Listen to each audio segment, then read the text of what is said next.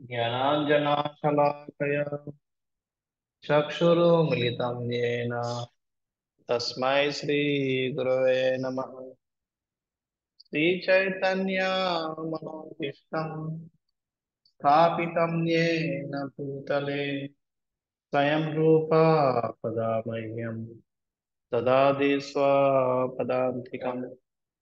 वन्देऽहं श्रीगुरो श्रीयुतापदकमलं श्रीगुरुं वैष्णवांश्च श्रीरूपं साग्रजाता सहगणा रघुनाथान्वितं तं सजीवं साद्वैतं सावधूतं परिजनासहितं कृष्णचैतन्यदेवं श्रीराधा कृष्णपादा सहगणा ललिता श्रीविशाखान्वितांश्च हे कृष्णा करुणा सिन्धु दीनबन्धो जगत्पते गोपेशा गोपिका कान्ता राधाकान्ता नमोस्तुते। तप्त कांचना गौरांगी राधे वृंदावनेश्वरी वृषभानुसुते प्रणमामि हरिप्रिये। नमो विष्णुपदाय कृष्णप्रेष्ठाय भूतले श्रीमते भक्तिवेदांत स्वामी निति नामिने। नमस्ते सरस्वते देवे गौरवाणी प्रचारिणे निर्विशेषा शून्यवादी आचार्य देशतारिणे वाञ्छा कल्पतरुभ्यश्च कृपा सिन्धुभ्य एव च पतितानां पावनेभ्यो वैष्णवेभ्यो नमो नमः। जय श्री कृष्ण चैतन्य प्रभु नित्यानंद श्री अद्वैता गदाधर श्रीवासदि गौर भक्तवृंदा। हरे कृष्णा कृष्णा कृष्णा हरे हरे हरे राम राम राम हरे हरे। हरे कृष्णा। ఓ అందరికీ గౌరలీల గౌరీ పూర్ణిమకి మనం మానసికంగా సంసిద్ధి అవడానికి ఈ కార్యక్రమాన్ని మొదలుపెట్టాం.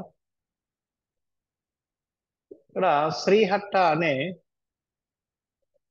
ఒక ప్రదేశంలో అనే గ్రామంలో ఒక ఉపేంద్ర మిశ్రా అని ఒక బ్రాహ్మణుడు ఉండేవాడు.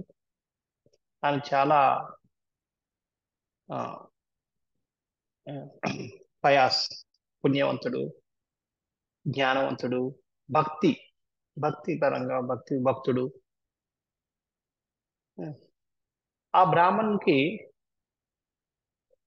అంటే ఏదైనా చెప్పాలి సాధు సాధు ఆయన.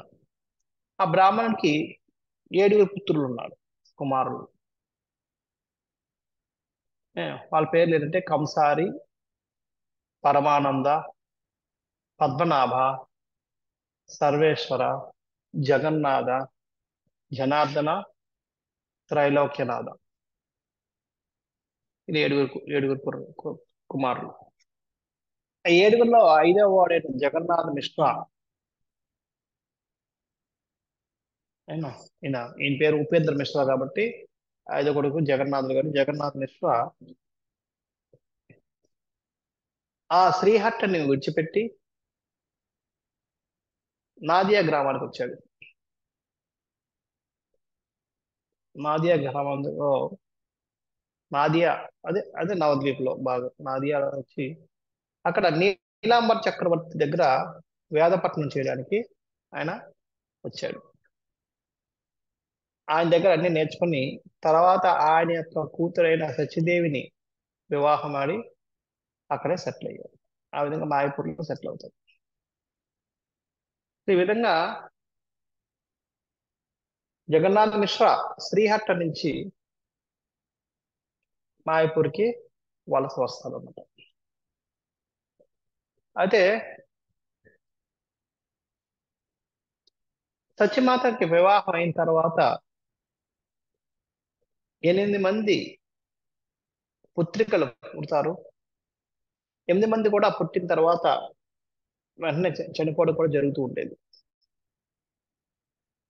అంచేత జగన్నాథ్ మిశ్రా, సత్యమాత వీళ్ళు అనుకుంటారు, మనకు అమ్మాయిలు పుడితే వచ్చి రావడం లేదు, వాళ్ళు చనిపోతున్నారు, అంచేత అబ్బాయిలు పుడితే బాగుందని చెప్పి వాళ్ళు ఇంకా తీవ్రంగా భగవంతుడైన గోవిందుడిని, వాళ్ళ ఇంట్లో గోవిందుడు ఒక సాలిగ్రామ్స్ ప్లస్ సాలిగ్రామ్స్ ఇద్దరు ఉన్నారు, రెండు ఉన్నాయి, ఆ గోవిందుడిని తీవ్రంగా ప్రార్థించడం మొదలుపెట్టారు.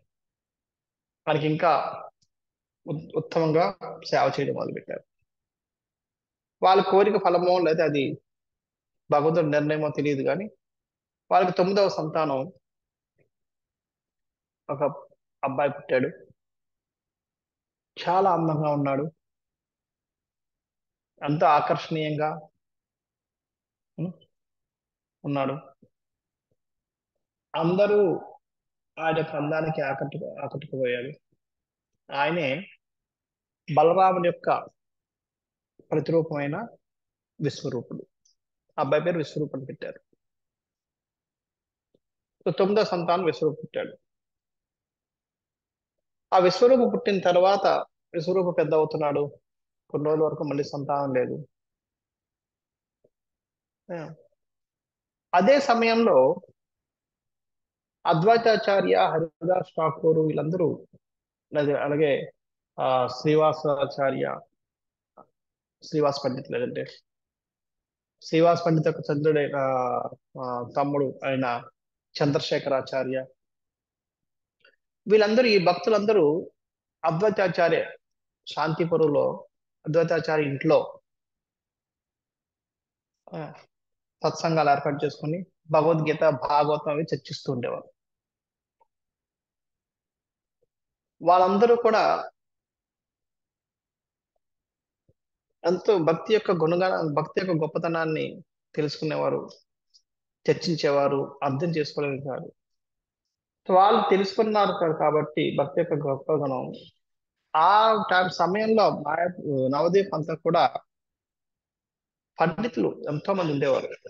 నవదీప్ అంటేనే ఈ పాండిత్యానికి you know,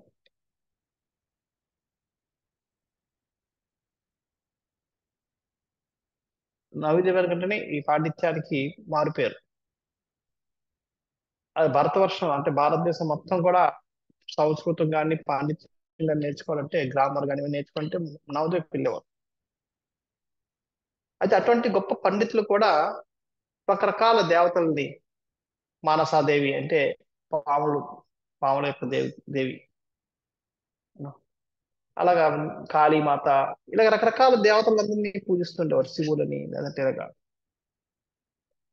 అద్వైతాచార్య దాన్ని చూసి బాధపడుతుండేవాడు.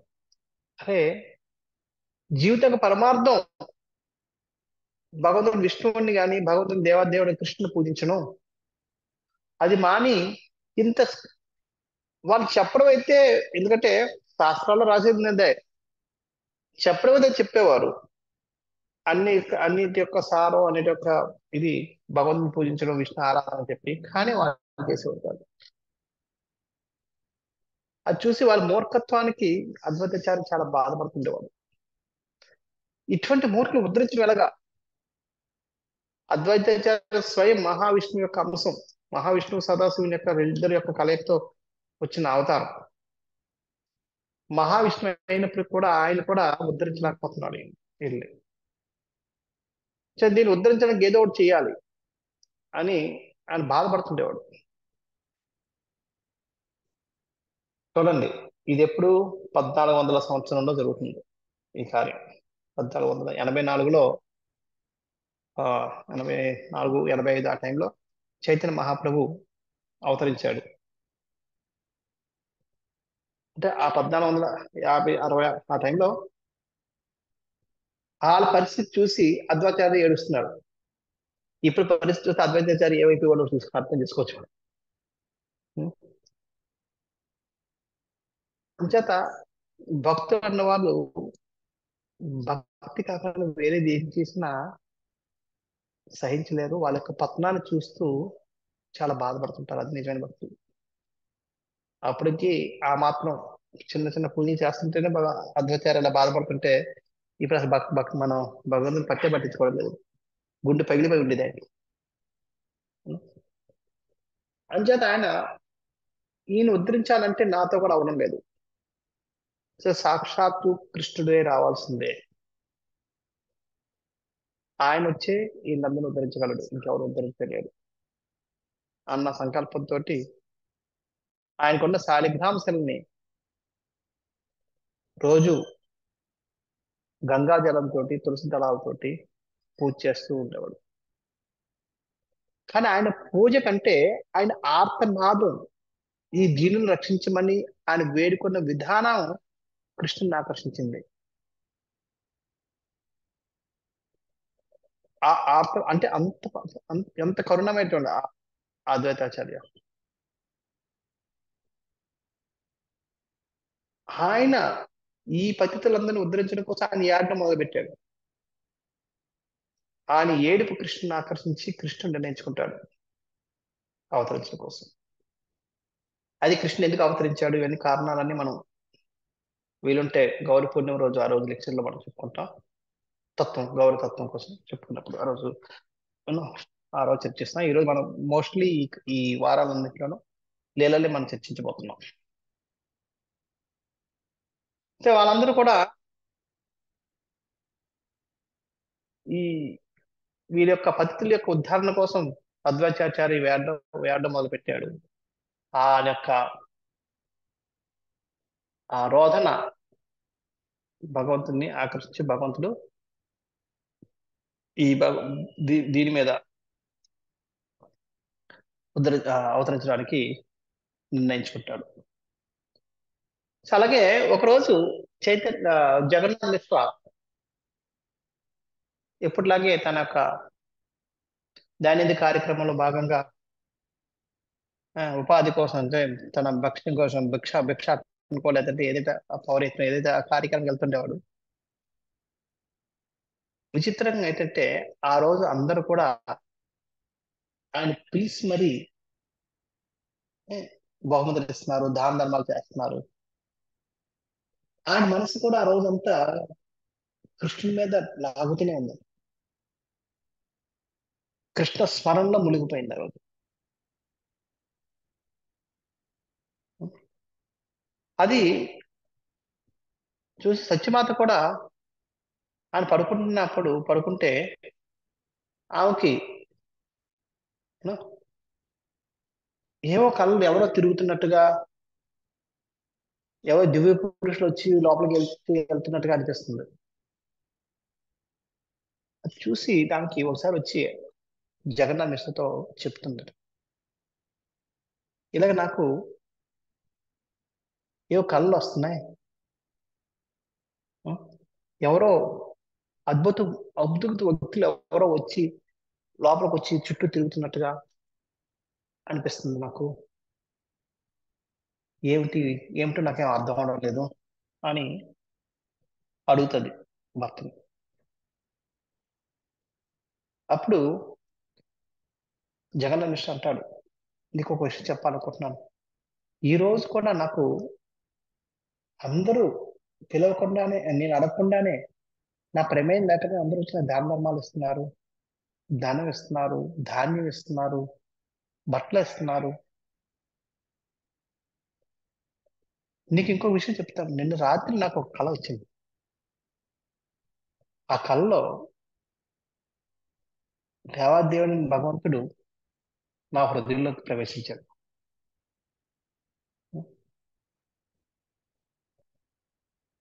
ఆయన నా హృదయం నుంచి తర్వాత నీ హృదయంలోకి ప్రవేశించాడు. అంటే నాకు అర్థమవుతుంది ఏంటంటే మనకి తర్వాత పుట్టబోయే పుత్రుడు ఎవరో అద్భుత వ్యక్తి అయి ఉంటాడు అని అని అని చెప్తాడు. ఆ విధంగా వాళ్ళిద్దరూ కూర్చుని చర్చించుకుంటుంటారు. ఉం? అంచేత మనం అటువంటి దివ్య పురుషుణ్ణి ఆహ్వానం పలకడానికి మనం ఇంకా తీవ్రంగా మన శాలిగ్రామిని పూజ చేయాలని చెప్పి ఆ రోజు నుంచి శాలిగ్రామ్కి వాళ్ళు ఇంకా తీవ్రంగా సేవ చేయడం, పూజించడం మొదలు పెడతారు. కాలక్రమంలో సత్యమాత ప్రెగ్నెంట్ అవుతుంది అనుకున్నట్టుగానే. ఎప్పటిలాగే ఎంతో మంది దివ్య పురుషులు వచ్చి ప్రదక్షిణ చేయడం ఆ మంచం చుట్టూ. అంటే వీళ్ళందరూ దివ్య పురుషులు అంటే దేవతలు వీళ్ళందరూ వచ్చి ప్రదక్షిణ చేయడం, వెళ్ళిపోవడం అవన్నీ చేస్తున్నారు. ఆమె ఎవరో తెలియదు, ఎవరో వచ్చి కదులుతున్నట్టు చుట్టూ ప్రదర్శన చేసి వెళ్తున్నట్టు అవన్నీ అనిపిస్తుంది. కొన్నిసార్లు సత్యమాత చెప్తుంది, నాకు ఎందుకో భయం అవుతుంది, ఎప్పుడు కూడా ఎవరో ఒకరు తిరుగుతున్నారు. కానీ వాళ్ళెవరు కూడా వాళ్ళని చూస్తే నాకు భయం అనిపించలేదు, వాళ్ళ యొక్క కదలికలు ఎందుకు ఆనందంగా, అంటే భయం అనిపించలేదు అని చెప్తారు. అప్పుడు జగన్నాథ్ అంటాడు, నేను మనం చెప్పాను కదా, మనకు పుట్టబోయే వ్యక్తి ఎవరో దివ్య పురుషుడు అవ్వబోతున్నాడు కాబట్టి ఆయన దర్శించుకోవడానికి వచ్చారేమో అని చెప్పి ఆ విధంగా వాళ్ళిద్దరూ అనుకుంటుంటారు. ఇలాగ ఆమె 13 నెలలు గర్భంలో ఉన్నారు. 13 నెలలు అయినా సరే ఎక్కడ బిడ్డలు బయటకు వచ్చే, అంటే బయటకు వచ్చే ఇది కనబడడం లేదు. అది జగన్నాథ్ మిషన్కి కొద్దిగా ఆందోళన కలిగిస్తుంది. 13 నెలలు అయింది, ఇంకా ఈమెకేమి పెయిన్స్ వస్తాయి, పెయిన్స్ రావడం లేదు. 600 సంవత్సరాల క్రితం కాబట్టి ఆ, ఇప్పటిలాగా ఆపరేషన్స్ ఉండవు. అందుకే వెయిట్ చేయాల్సి వచ్చింది. వెయిట్ చేస్తూ కూర్చున్నారు, ఏమైనా అవుద్దేమో అని చెప్పి ఆయన ఏం చేస్తారంటే నీలాంబర్ చక్రవర్తికి కౌరు పంపించి పిలిపిస్తాడు. మీరు వచ్చి చూడండి, ఇది ఎందుకు 13 నెలలు అయినా సరే ఇంకా ఆ, సత్యదేవి బిడ్డను ప్రశ్నించడం లేదు, కారణం ఏంటి అని చెప్పి నీలాంబర్ చక్రవర్తి వస్తాడు. క్యాలిక్యులేషన్స్, ఆయన జ్యోతిశాస్త్రంలో చాలా నిష్ణాతుడు. జ్యోతిశాస్త్రమే కాకుండా ఆయన భక్తుడు కూడా అవడం చేత ఆయన ఒక జ్యోతిశాస్త్ర పరంగానే కాకుండా భక్తి పరంగా కూడా ఆయన చూడగలగడం చేత ఆయన క్యాలిక్యులేషన్స్ చెప్తాడు, ఈ నెలలో ఖచ్చితంగా ఆమె ప్రసవిస్తుంది. ప్రసవించడమే కాదు, ఆ గర్భంలోంచి బయటకు వచ్చే ఒక వ్యక్తి ఒక దివ్య పురుషుడు, ఆయన ముల్లోకాలను ఉద్ధరించడానికి జన్మించబోతున్నాడు అని చెప్పి చెప్తాడు. చెప్పేసి చెప్తాడు, చెప్పేసి వెళ్ళిపోతాడు. అది విని జగన్నాథ్ మిశ్ర ఎంతో ఆనందపడిపోతుంటాడు. వెళ్ళిపోయి ఆయన ఆ రోజు కోసం ఎదురు చూస్తూ ఉంటాడు. అలాగే ఆ రోజు రానే వచ్చింది, ఇది గౌరి పూర్ణిమ. మనం గౌరి పూర్ణిమ అంటాం, అదే మనకి పాల్గొన మాసం మొదలయ్యే రోజు. మనకి మన వైష్ణవులకి, గౌడ వైష్ణవులకి పౌర్ణమి టు పౌర్ణమి అవుతుంది కాబట్టి మనది పాల్గొన మాసం. అందుకనే పాల్గొన తర్వాత గౌరి పూర్ణిమ ఒక నెలకి మనకి నెలన్నర తర్వాత ఉగాది వస్తుంది. 15 నెలన్నర 15 వరకు అంటే అది పాల్గొన పౌర్ణమికి వచ్చింది. పౌర్ణమి నాడు చంద్రుడు ఎంతో తేజవంతంగా ఉంటాడు, రౌండ్ గా ఎంతో ఉజ్వలమైన ప్రకాశం వెలిగిపోతున్నాడు. అందులో మిగిలిన రోజుల కంటే ఆ రోజు ఇంకా తేజస్సుతో ఉన్నాడు. అది చైతన్య మహాప్రభు పుట్టబోతున్నాడు అన్న కారణం చేతన అయి ఉండొచ్చు. కానీ ఆయన తెలియని ఒక విషయం ఏంటంటే గౌరచంద్రుడు ఆయన కంటే అందగాడు, స్పాట్లెస్ మనిషి, ఎటువంటి స్పాట్లు లేనివాడు. కానీ చంద్రుడి యొక్క శరీరం అంతా బ్లాక్ స్పాట్స్ తోటి నిండి ఉంది. అంచేత ఎటువంటి స్పాట్లు లేని గౌరచంద్రుడు ఉదయించబోతుంటే ఈ చంద్రుడి తలకు అవసరం ఏమిటి అన్న ఉద్దేశంతో రాహు వెళ్ళి ఆ చంద్రుడిని మింగేసింది. అంటే అందుకే అది చంద్రగ్రహణం ఏర్పడ్డది. చంద్రగ్రహణం ఎందుకు వచ్చింది? నీ అవసరం లేదు ఇంకా. నీ శరీరం నిండా నల్ల స్పాట్లు ఉన్నాయి. స్పాట్లెస్ చంద్రుడు ఆల్రెడీ వదిలిపోతున్నాడు. అంతే, నీ అవసరం లేదని చెప్పి ఆ రాహు ఆ చంద్రుడిని మింగింది. ఎప్పుడైతే చంద్రగ్రహణం వచ్చిందో, పూర్వం చంద్రగ్రహణం వచ్చినప్పుడు మనకి ఇప్పుడు కూడా చాలా మంది గ్రహణం వస్తే అశుభకరం అని చెప్పి అన్ని శుభకార్యాలు చేస్తుంటారు. అందుకని వంట వండుకోరు, ఏ, ముందు వండినవన్నీ తీసి పడేస్తారు, మళ్ళీ ఫ్రెష్ గా వండుతారు, ఫ్రెష్ గా స్నానం చేస్తారు, ఇల్లు అంతా కడుక్కుంటారు, ఇవన్నీ చేస్తుంటారు. అశుభం. అంచేత ఆ అశుభాన్ని పాడు చేయడం కోసం చేయాల్సిన పని ఏంటి? హరినామం. చేత అందరూ హరినామం చేస్తూనే ఉన్నారు. ఇందులో ఒక విషయం విచిత్రం ఏంటంటే, హిందువులు ఒక్కలే కాదట, హిందువులు కాని వాళ్ళు కూడా చేస్తున్నారట. ఆస్తికులు ఒక్కలే కాదు, నాస్తికులు కూడా చేస్తున్నారట. చేత ఈ విధంగా అందరి యొక్క మనసులు ఎంతో ప్రశాంతంగా, ఏదో తెలియని ఆనందంలో మునిగిపోయారు అందరూ. హిందువులందరూ హరినామ జపం చేస్తుంటే ముస్లింలు వాళ్ళని విక్రించుతూనో, లేదంటే హరికృష్ణ అని చెప్పి ఏదో చెప్తూ వాళ్ళు కూడా ఒక్కసారి కాదు, కంటిన్యూగా వాళ్ళు జపం చేస్తున్నారు హరికృష్ణ మంత్రం. ఈ విధంగా చైతన్య మహాప్రభు పుట్టినప్పుడే కాదు, పుట్టినప్పటి నుంచి మళ్ళీ అవతారాన్ని చాలించి వెళ్ళినంత వరకు ఏదో ఒక నెపంతో తన చుట్టూ ఉన్న వాళ్ళందరినీ కూడా హరినామం జపం చేస్తుండేవాడు, హరినామ జపం చేస్తుండేవాడు.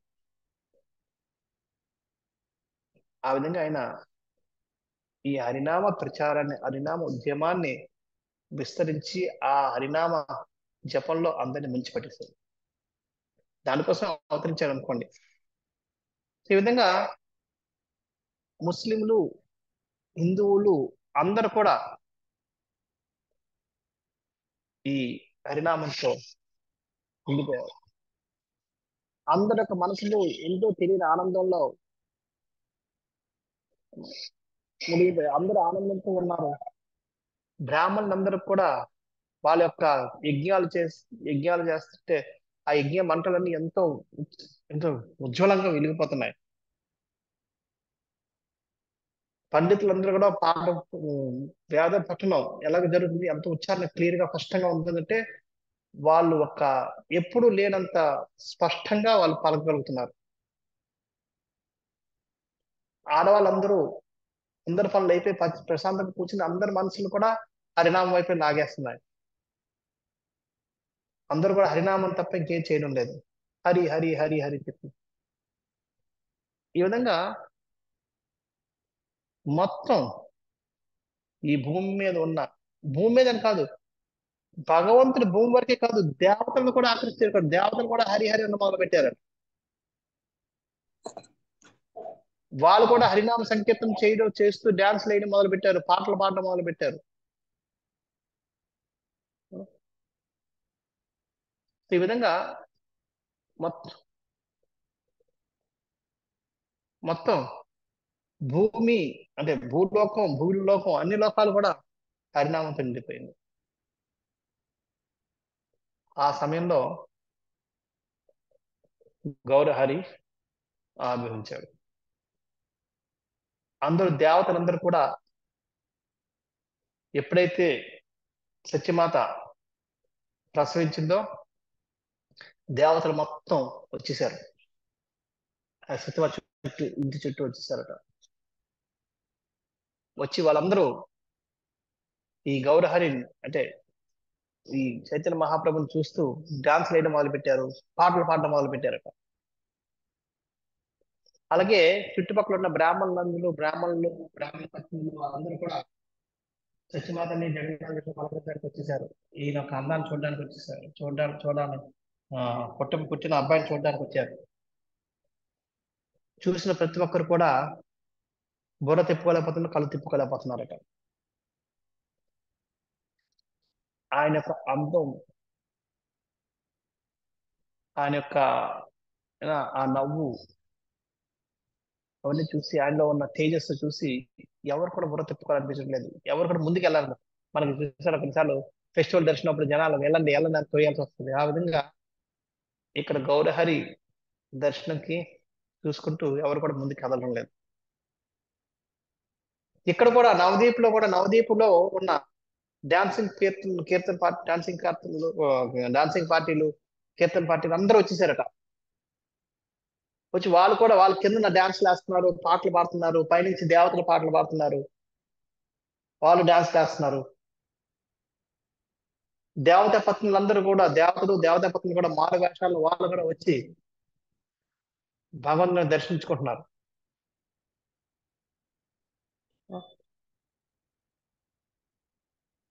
అదే సమయం అదే సమయంలో అక్కడ అద్వైతాచార్యులు కూడా ఎందుకో తెలియని ఆనందం, ఆయన కూడా హరే కృష్ణ మంత్రంతో ఎప్పుడు ఏం ఉత్సాహంతో డ్యాన్స్ చేస్తున్నాడు ఆ రోజు.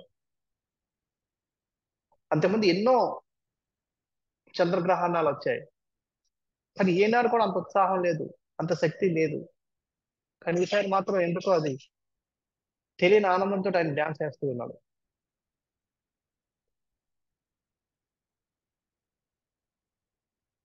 వెళ్ళి ఆ ఆనందంలో వెళ్ళి డ్యాన్స్ చేసుకుంటూ వెళ్ళి గంగలో స్నానం చేసాడు. స్నానం చేసి మెంటల్ గా ఎన్నో దాన ధర్మాలు చేశాడు. ఆ పక్కనే ఉన్న హరిదాస్ ఠాకూర్ చూశాడు. చూసి ఆయన యొక్క ఆనందాన్ని, అంటే అద్వైతాచార్య యొక్క పడుతున్న ఆనందాన్ని చూసి అన్నాడు, నేను ఏం జరుగుతుందో అర్థం అవడం లేదు నాకు, కానీ ఏదో అద్భుతం జరగబోతుందని, జరిగిందనే విషయం అర్థం అవుతుంది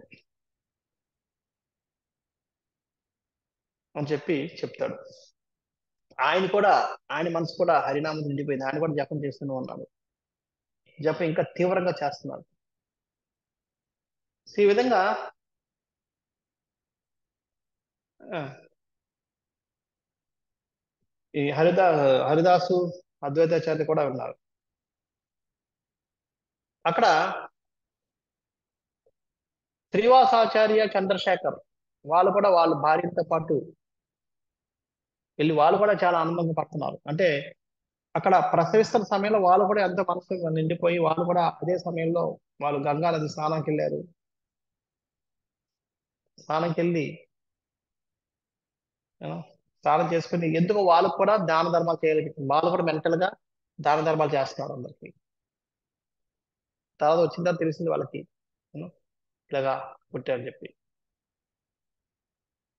సో ఎప్పుడైతే చైతన్య మహాప్రభు పుట్టారని తెలిసిందో బ్రాహ్మణులందరూ వాళ్ళ యొక్క వస్తువులు, రకరకాల వస్తువులు తీసుకుని చూడడానికి వెళ్ళారు. వాళ్ళతో పాటు శ్రీవాసాచార్య చంద్రశేఖర్ వాళ్ళు కూడా వాళ్ళ భార్యతో వెళ్ళారు.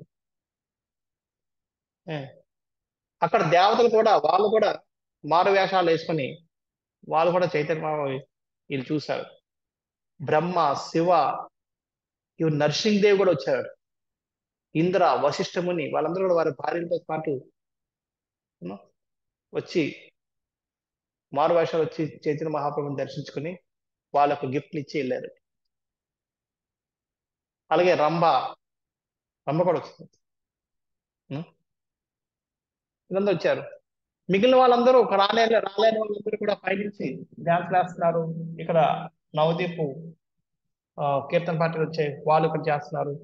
ఎవరు డ్యాన్స్ చేస్తున్నారో అర్థం అవడం లేదు, ఎవరు పాడుతున్నారో తెలియడం లేదు, ఎవరు లోపలికి వెళ్తున్నారో తెలియడం లేదు, ఎవరు బయటకు వస్తున్నారో తెలియడం లేదు. అంత క్రౌడ్ గా అందరూ దర్శనం చేసుకుంటున్నారు. అంచేత ఎవరు వెళ్తున్నారు, ఎవరు జగన్నాథ్ మిశ్రా, సత్యమాత వాళ్ళందరినీ రిసీవ్ చేసుకుని బిజీగా ఉన్నారు. అందరి నోటంట కూడా ఒకటే మాట, హరి పుట్టినట్టున్నాడు, నారాయణే పుట్టినట్టున్నాడు, నారాయణలాగా ఉన్నాడు. ఎవరు నోటంట విన్నా నారాయణ హరి, నారాయణ హరి, నారాయణ హరి, అదే మనం. ఈ విధంగా భగవంతుడు పుట్టక ముందు, పుట్టిన తర్వాత హరినామం చేస్తూనే ఉన్నాడు అంతటి హరినామ జపం చేస్తూనే ఉన్నాడు. సో ఈ విధంగా అయిన తర్వాత అక్కడ శ్రీవాసాచార్య ఈ ఇటువంటి ఈ పుట్టిన తర్వాత చేయాల్సిన కర్మకాండలు చేయడంలో ఆయన నిష్ణాతుడు కాబట్టి ఆయన అవన్నీ చేసి ఆయన అప్పుడు చేయాల్సిన ఏవైతే ఆ పద్ధతులు ఉంటాయో ఆ పద్ధతులను చేసి ఆయనకి తను తెచ్చిన గిఫ్ట్లు అవన్నీ ఇచ్చి ఆ పిల్లవాడిని ఆశీర్వదించి వెళ్ళిపోతాడు. సో జగన్నాథ్ మిశ్ర కూడా తనకు వచ్చిన గిఫ్ట్లు ఆ ముందు రోజు చెప్పాను కదా, ముందు రోజు అందరూ కూడా అడగకుండానే గిఫ్ట్లు దానాలు అవన్నీ ధాన్యాలు బట్టలు అన్ని ఇచ్చారు కదా, అవన్నీ వచ్చిన బ్రాహ్మణులకి వచ్చిన అతిథులకి పంచిపెడుతూ ఉన్నాడు. ఈ విధంగా ఆ రోజంతా జగన్నాథ్ మిశ్రా సత్యమాత ఫుల్ బిజీగా గౌరీ పూర్ణిమ మహోత్సవాన్ని జరిపిస్తున్నారు. ఉం. అయితే మరుసటి రోజు నాడు అద్వైతాచార్య యొక్క భార్య సీతా ఠాకురాణి వాళ్ళు తెలుస్తుంది జగన్నాథ్ మిశ్రకి ఎవరో అబ్బాయి పుట్టాడట, ఎంతో అందంగా ఉన్నాడట. అంచేత అద్వైతాచార్య పర్మిషన్ తీసుకుని ఆమె పల్లకీలో బయలుదేరుతుంది సన్నౌకర్లు పట్టుకుని. అన్ని రకాలైన ఆభరణాలు అంటే మెల్ల ఒక నెక్లెస్, చేతికి గాజులు, ఇక్కడ భుజాల దగ్గర కంకణాలు, మొలతాడు, అలాగా మళ్ళీ ఇది పులివేర్లు ఉంటాయి కదా, వేర్లు కాదు అదే గోల్డ్, సారీ పులి గోల్డ్, అవి బంగారంలో పొదిగించి అది ఇవన్నీ తీసుకొని వచ్చిందట. దాంతోపాటు సత్యమాతకి సిల్క్ వస్త్రాలు, పట్టు చీరలు, జగన్నాథ పట్టు వస్త్రాలు, అలాగే చిన్న నిమ్మాయికి కూడా పట్టు వస్త్రాలు తీసుకొని అనేక రకాల పిండి వంటలతోటి ఇవన్నీ నింపుకొని ఆమె వచ్చిందట. వచ్చి ఆ పిల్లవాడిని చూడగానే అవాక్కైపోయింది. ఈయన చూస్తే సాక్షాత్ కృష్ణుడిలాగా ఉన్నాడు, ఒక్క రంగు తప్ప. కృష్ణుడు నల్లగా ఉంటాడు, ఈయన స్వర్ణ కరగబెట్టిన బంగారు వర్ణంలో ఉన్నాడు. అది తప్ప ఈమె సాక్షాత్తు కృష్ణుడిలాగే కనబడుతున్నాడు అని చెప్పి అవాక్ అయిపోయి ఆశ్చర్యంతో చూస్తూ ఉండిపోయింది. ఉండిపోయిన తర్వాత ఆమెకు భయం వేసింది. ఇంత అందమైన అబ్బాయిని చూస్తే దుష్టశక్తులు ఎవరైనా ఆయనకి ఏదైనా అపకారం చేయొచ్చు. అందుకని ఈయనకి నేనే పేరు పెడతాను చెప్పి నిమాయ్ అని పేరు పెట్టింది. నిమాయ్ అని మొట్టమొదటిసారి పేరు పెట్టింది సీతా ఠాకూర్ అని. నిమాయ్ అని పేరు పెట్టడానికి కారణం ఏంటంటే, నీమ్ అంటే వేప ఈ దుష్ట ప్రభావాలని, దుష్ట శక్తులని అన్నిటిని దూరం చేయడానికి ఎంతో ఉపయోగపడుతుంది. అందుకని పూర్వం ఇళ్ళలో కానీ, ఇంటి ముందు కానీ, ఇంటి వెనకాల కానీ ఎక్కడ చోట దగ్గరలో వేప చెట్టు ఉంచేవారు. అందుకని దారి పొడవులు కూడా వేప చెట్లు వేస్తుండేవారు. మర్రి చెట్లు కానీ వేప చెట్లు కానీ వేసేవారు. అంచేత ఈ దుష్ట ప్రభావాన్ని దూరం చేయాలన్న పేరు మీద నిమ్మాయి అని చెప్పి నిమ్మాయి పేరు పెట్టింది ఆమె. తర్వాత తను తెచ్చిన వస్త్రాలు ఇవన్నీ కూడా ఆయనకి చెప్పి ఫ్రెష్ అంటే తాజా గడ్డి ధాన్యం రెండు ఆ కుర్రవాడి నెత్తి మీద పెట్టి ఆశీర్వదించింది. దీర్ఘ ఆయుష్మాన్ భవ అని చెప్పి ఆశీర్వదించి తను తెచ్చిన ఆ పట్టు వస్త్రాలు జగన్నాథ మిశ్రా వాళ్ళకి ఇచ్చి పిల్లవాడకం చేసి ఆయన వెళ్ళిపోయింది. ఈ విధంగా ఆమె ఆమె వచ్చాక ఆమె కూడా వీళ్ళు జగన్నాథ మిశ్రా వీళ్ళు తనకు తోచిన బహుమతులు ఇచ్చి మనకి పంపించారు. ఈలోపు నీలాంబర్ చక్రవర్తి వచ్చాడు. వచ్చి ఆయన చైతన్య మహాప్రభుని చూశాడు. చూసిన వెంటనే జగన్నాథ్ మిశ్ర పక్కకు తీసుకెళ్ళిపోయి చెప్పాడు, నీ పిల్లవాడు సామాన్యుడు కాదు, దివ్య పురుషుడు, ఎన్నో అద్భుతాలు చేయబోతున్నాడు. ఈయన పుట్టిన క్షణాన్ని, ఈయన యొక్క శరీరాల యొక్క యూనో ఏమిటి దాన్ని ఏమంటారు, అమెరిక కాదు అంటావు తెలుగు, దాన్ని చూస్తే అర్థమైంది ఏంటంటే ఈయన ముల్లోకాలని ఉద్ధరించబోతున్నాడు. ముల్లోకాలని ఉద్ధరించి వైష్ణవ సిద్ధాంతాన్ని ప్రచారం చేయబోతున్నాడు అని చెప్తున్నాడు. అది విని జగన్నాథ్ మిశ్ర ఎంతో ఆనందపడతాడు. ఆ విధంగా గౌర పూర్ణి మహత్యం అయిపోయింది. అంటే గౌరవం ఇంకా అక్కడి నుంచి దినదినాభివృద్ధి చెందుతూ ఉన్నాడు. చైతన్య మహాప్రభు ఏదో ఒక నెపంతో తన చుట్టూ ఉన్న వాళ్ళందరినీ కూడా హరినామ చేయించడం మొదలుపెట్టాడు. అందులో భాగంగా ఎప్పుడు ఏడుస్తూ ఉండేవాడు.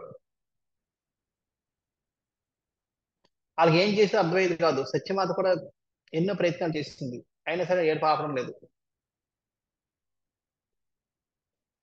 ఇంక వీళ్ళు ఏం చేయాలో అర్థం ఒక హరిహరి ఏం చేసినా అర్థం అవడం చెప్పారు. హరిహరి అన్నసేపు ఆగిపోయాడు. మళ్ళీ అడ్డం మొదలు పెట్టాడు. మళ్ళీ వీళ్ళు అర్థం హరిహరి అన్నారు, అనగానే మళ్ళీ ఆగాడు. ఇంకా అక్కడి నుంచి వాళ్ళకి అర్థమైంది, ఓ హరిహరి అంటే ఆగిపోతుంది చెప్పి. అంచేత వీళ్ళు ఇంకెప్పుడు చైతన్య మహాప్రభు చూస్తే ఎవరో పక్కన కూర్చున్నా ఆ పక్కన ఉన్న ఎప్పుడు కూడా హరిహరి హరిహరి హరిహరి చెప్పి హరినామం చెప్తూనే ఉండేవారు.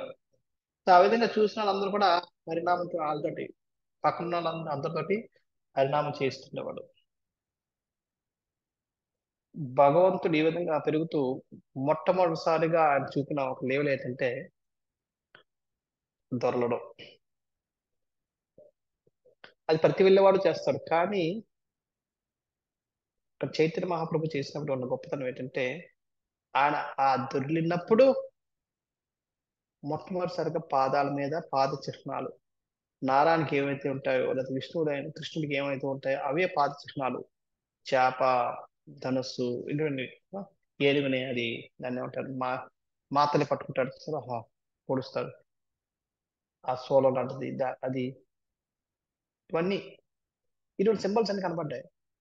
ఆశ్చర్యపోయారు ఇదేంటది. ఆ, అయినా సరే ఏం పట్టించుకోలేదు. అంటే చూశారు, అది మేము భ్రమ అనుకున్నారు. కానీ కొంచెం కొంచెం పెద్ద అయ్యాడు, ఇంకా బంగడం లేదు, కానీ పట్టుకుంటే నిలబడుతున్నాడు. పట్టుకొని నిలబడినప్పుడు పిల్లలు ఇలా ఊగుతూ కాళ్ళు అటు ఇటు చేస్తుంటారు కదా. చైతన్య మహాప్రభు ఎక్కడైతే కాళ్ళు కింద కడుతున్నాడో ఆ ప్రదేశం అంతా కూడా అచ్చులు పడుతున్నాయి వీటితోటి. కానీ అది జగన్నాథ్ మిశ్ర గాని సత్యమాత గాని గమనించలేదు. తర్వాత వాళ్ళు చూసి ఈ అచ్చులు ఎక్కడి నుంచి వచ్చాయి, ఏమిటి ఇవి అనుకొని వాళ్ళు ఆలోచిస్తూ జగన్నాథ్ మిశ్ర అన్నారట, ఓహో మన శాలిగ్రామ్ మనం పూజించాం కదా, శాలిగ్రామ్ కూడా చిన్నపిల్లవాడు వేషంలో వచ్చి ఇంట్లో తిరుగుతున్నట్టున్నాడు అని అనుకుంటుంది అనుకుంటున్నాడు. అప్పుడు ఒకసారి సత్యమాత తన పాలు పడుతున్నప్పుడు ఇలాగా చేస్తూ కాళ్ళని ఇలా నురుముతూ చూసేటప్పటికి కాళ్ళ మీద అక్కడ అచ్చులైతే ఉన్నాయో అవే ముద్రలన్నీ కాళ్ళ మీద ఉన్నాయి. వెంటనే సత్యమాత వెంటనే జగన్నాథ్ మిశ్రని పిలిచి చెప్పింది, చూడండి చూడండి మన అబ్బాయి పరిస్థితి, ఆ మచ్చులు మన అబ్బాయి యొక్క పాదాలు ఒకలాగే ఉన్నాయి, ఈయన అచ్చులేనేమో అని అంటాడు. అనేటప్పటికి వాళ్ళకి ఏం చేయాలి అర్థం ఒక మళ్ళీ జగన్నాథ్ మిశ్రా పిలుస్తాడు నీలాంబర్ చక్రవర్తి. నీలాంబర్ చక్రవర్తి వస్తాడు, వచ్చి చూస్తాడు ఈ అచ్చులు, ఆ పాదాల మీద అచ్చులు చూసి అప్పుడు అంటాడు, నేను ఇంతవరకు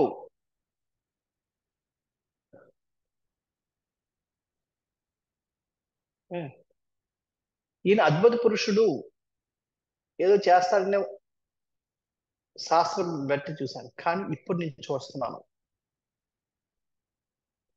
దివ్య పురుషులకు ఉండవలసిన 32 లక్షణాలు, 32 మార్కులు అంటే చిహ్నాలు ఈ అబ్బాయిలో ఉన్నాయి. అంచేత ఈయన సాక్షాత్తు నారాయణే ఉంటాడు, నారాయణే అవతరించి ఉంటాడు మీ ఇంట్లో. ఉం? అని చెప్పి చెప్తాడు. చెప్పి అయితే ఈ 32 చిహ్నాలు ఏంటంటే 5 పెద్ద ఉంటాయట, పెద్ద అంగాలు ఉంటాయట. ఏంటంటే అవి నోసు అంటే ముక్కు, చేతులు, గెడ్డం, కళ్ళు, మోకాలు. 5 పెద్దగా ఉంటాయట. 5 చాలా సున్నితమైన ఉంటాయట, సున్నితంగా ఉంటాయట. ఏంటి ఆయన యొక్క చర్మం సరే, చర్మం చాలా సున్నితంగా ఉంటుందట. వేళ్ళు యొక్క చిగుర్లు చాలా సున్నితంగా ఉంటాయట. అంటే చెప్పుకుంటే చిగుర్లు అంటే ఇవి. అలాగే పళ్ళు చాలా సున్నితంగా ఉంటాయట. శరీరం మీద ఉన్న వెంట్రుకలు చాలా సున్నితంగా ఉంటాయి. అలాగే తల మీద ఉన్న వెంట్రుకలు కూడా చాలా సున్నితంగా ఉంటాయట. అలాగే 7 అంగాలు ఎర్రగా ఉంటాయట. ఏంటది? కళ్ళు ఎర్రగా ఉంటాయట. ఈ కిందన పాదాలు సోల్స్ అంటారు. కిందన సోల్ అంటే కిందన ఏమంటాం, పాదాల కింద ఉండేది కింద భాగం, అవి ఎర్రగా ఉంటాయట. హస్తాలు ఎర్రగా ఉంటాయట. నాలుక ఎర్రగా ఉంటుందట. గోళ్ళు అన్నీ కూడా ఎర్రగా ఉంటాయట. పెదాలు, పై పెదాలు కింద పెదాలు కూడా ఎర్రగా ఉంటాయి. అలాగే 6 భాగాలు ఉబ్బి ఉంటాయి పైకి. ఒకటి ఛాతి బయట ఉంటుంది, షోల్డర్స్ అంటే భుజాలు ఇలాగా ఉబ్బి ఉంటాయి, గోర్లు పైకి ఉబ్బి ఉంటాయట, ముక్కు ఇలా పైకి ఉంటుందట. ఆ, అలాగే నడుము కూడా పైకి ఉంటుంది, నోరు కూడా పైకి ఉంటుంది. అలాగే 3 అంగాలు చిన్నగా ఉంటాయట. ఏంటంటే మెడ చిన్నగా ఉంటుందట. ఆ, తొడలు కూడా సన్నగా ఉంటాయట, చిన్నగా ఉంటాయట. అలాగే మర్మావయవాలు కూడా చిన్నగా ఉంటాయి. 3 అంగాలు మళ్ళీ విస్తారంగా ఉంటాయి. అవి ఏంటంటే వెస్ట్, వెస్ట్ అంటే ఛాతి, ఛాతి విశాలంగా ఉంటుంది. నుదుటి వెస్ట్, ఛాతి వెస్ట్ అంటే సారీ, నడు విశాలంగా ఉంటుంది, నుదుడు విశాలంగా ఉంటుంది. అలాగే చెస్ట్ కూడా విశాలంగా, ఛాతీ కూడా విశాలంగా ఉంటుంది. అలాగే 3 అంగాలు చాలా డీప్ గా ఉంటాయట. ఒకటి నాభి, నాభి చాలా డీప్ గా ఉంటుందట. వాయిస్ చాలా గంభీరంగా ఉంటుందట. ఆయన ఉనికి కూడా ఎక్కడుంటే అక్కడ గంభీరంగా ఉంటుంది. ఇలాగా ఈ 32 ఆ, చిహ్నాలు చైతన్య మహాప్రభు ఉన్నాయంట. దీన్ని బట్టి చైతన్య మహాప్రభు అవయవాలు ఏ విధంగా ఉన్నాయన్నది మనం ఒకసారి ఊహించుకోవచ్చు. అంచేత ఇవన్నీ నారాయణ పొందాల్సిన లక్షణాలు కాబట్టి స్వయం నారాయణుడే మీ ఇంట్లో జన్మించుంటాడు. అంతేకాకుండా ఈయన ముల్లోకాలని ఉద్ధరిస్తాడు. ఏ, అందుకని నేను చెప్తుంది ఏంటంటే ఈ రోజే మీరు నామకరణ ఉత్సవాన్ని చేయండి అని చెప్పి అప్పటికప్పుడు చేయించి ఆయనకి విశ్వాంభార్ విశ్వాన్ని మొత్తాన్ని ఉద్ధరించబోతున్నాడు కాబట్టి విశ్వాన్ని మొత్తాన్ని ఈ ఆ జన్మ మృత్యు వలయం నుంచి రక్షించబోతున్నాడు కాబట్టి ఈయన పేరు విశ్వాంభరుడు అని చెప్పి పేరు పెడతాడు. ఈ విధంగా ఆయన పేరు పెట్టి ఆ నిమాయ్ అనేది సీతాటోకరాన్ని ఇచ్చింది. ఆ, విశ్వంభరుడిని ఏం చెప్తారు. కానీ అక్కడున్న పక్కనున్న ఈ స్త్రీలందరూ కూడా ఈయనకి గౌరహరి అని పేరు పెట్టారు. ఎందుకంటే గౌర అంటే అన్న, కరగబెట్టిన బంగారు వర్ణలు ఉండేవాడు కాబట్టి హరి హరి అంటే నవ్వుతున్నారు కాబట్టి ఈయన పేరు గౌరహరి అని చెప్పి వాళ్ళందరూ గౌరహరి అని పేరు పెట్టారు. పెట్టి పిలుస్తుండేవారు. ఎప్పుడు కూడా ఆయన్ని హరిహరి కాకుండా గౌరహరి గౌరహరి అంటుండేవారు. అంటుంటే ఈయన దానికి అనుగుణంగా ఇచ్చేస్తుండేవాడు. కొద్దిగా నవ్వుతుండేవాడు, కదులుతుండేవాడు. ఇలాగ అది చూసి వాళ్ళు ముడిచిపోతుండేవాడు. ఈ విధంగా అప్పటికే 3 పేర్లు వచ్చేస్తాయి. జాతక పరంగా విశ్వంభరుడు, ఆ, మిగతా 2 నిక్ నేమ్స్ గౌరహరి, నిమాయనవి. సో ఎప్పుడు కూడా ఏడుస్తూ అంటే బంగురుతూ ఉండేవాడు. బంగురుతూ అక్కడికి ప్రతి చోటికి ఆయన బంగురుతున్న కూడా ఒక చోట బంగరేవాడు కాదు. ఎక్కడే మనుషులను అక్కడికి వెళ్ళేవాడు. అక్కడికి వెళ్ళి బంగారికి వెళ్ళి వెళ్తే బాగానే ఉండేది. అక్కడికి వెళ్ళాక ఆయన ఏడ్చేవాడు. వాళ్ళందరూ అక్కడికి వెళ్ళాక వాళ్ళందరూ అక్కడ కూర్చుని అక్కడ కూర్చుని అక్కడ ఏడిస్తే వాళ్ళందరూ హరి హరి హరి హరి చెప్పి చప్పట్లు కొట్టడం చేసేవాడు. చేస్తే ఈయన ఆ బంగురుతూ అలాగ ఊగడం ఇలా చేయడం అది చేయడం చేస్తుండేవాడు. అది చూసి ఈయన ఇంకా ముచ్చిపోయి ఇంకా ఆనందంగా వాళ్ళు కూడా చుట్టూ డ్యాన్స్ వేయడం, హరినామం చేయడం ఈ విధంగా చేస్తుండేవాడు. సో ఈ విధంగా భగవంతుని అన్న విషయాన్ని ఆయన చెప్తాడు. ఇంకా చిన్నప్పుడు పాఠాలు ఇంకా చాలా ఉన్నాయి. మళ్ళీ కొన్ని మనం వచ్చే వారం చెప్పుకుందాం. హరే కృష్ణ. पाद की जय, श्री चैतन्य महाप्रभु की जय, जय गौर प्रेमानंद जी। हरे कृष्णा।